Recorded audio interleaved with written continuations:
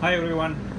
Recently I had a problem with the furnace. Actually, it was starting and stopping, like it was doing for few minutes, and then after it just doesn't work. So it was doing something, but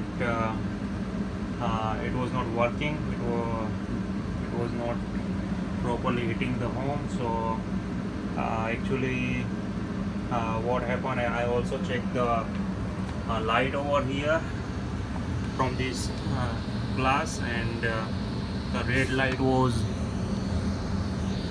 was flashing continuously.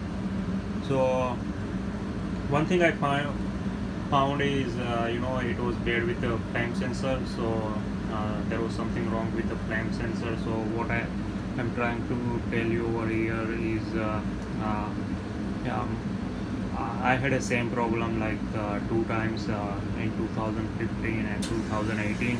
So it happened two times, and it was mostly, both the time it was a flame sensor. So basic thing was, it was the symptom was, like it was stopping, starting, stopping, and finally it just stopped for some time. So it was keep trying that thing during the day, but it was not able to heat the home. So finally I called the furnace repair person, and he came over here, and he replaced the flame sensor. I found, this is something we can do that easily, because they are charging like $90 for labor and replacement part, like $59. So altogether I paid like $152 just for 15 minutes of work. So that is something I'm going to try next time.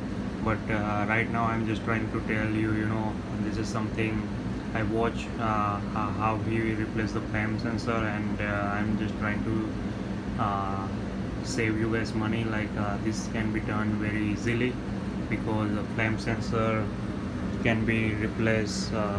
Replacement is very easy to do. You just open this uh, uh, you just open this part, and there is a flame sensor just right over there.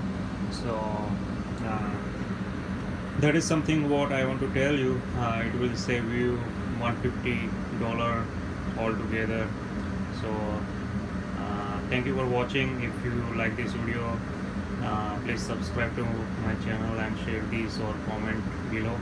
uh, Thank you very much.